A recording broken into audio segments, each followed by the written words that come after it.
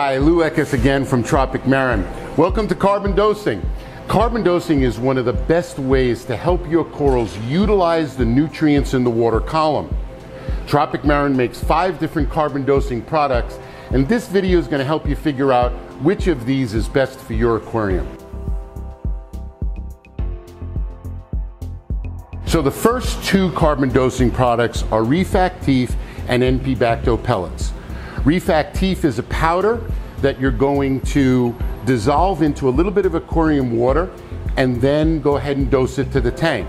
The NP-Bacto-Pellets are used in a fluidized bed reactor. When you set that up, you want to use the minimum amount of flow to keep all of the pellets fluidized.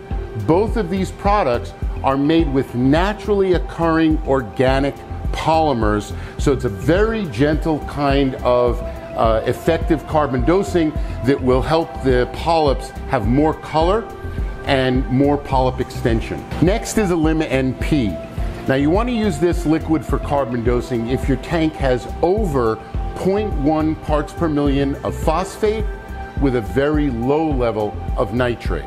Next on the list is the NP-Bacto-Balance. Now you want to use this in a tank that has a little lower phosphate level, so 0.02 parts per million to about that 0.1 parts per million phosphate, still with a little bit of nitrate in the tank. The NP-Bacto-Balance is the one to use to help balance out that ratio. Last on the list is the Plus NP. Now Plus NP is very useful in tanks that have a 0 phosphate level up to about a 0.05 phosphate level. So the Plus NP actually adds some of those crucial phosphates and nutrients that are so needed by your corals to have good color. This product is especially useful when you have a system that's coming off of that ultra low nutrient approach. Now with any of these carbon dosing products, whenever you're starting carbon dosing on a tank that is an established tank that has never had carbon dosing done to it before, you want to start with about 1/4 of a dose and very slowly work your way up. If during that process you see the growth of any undesirable algae, all you need to do is to stop the carbon dosing.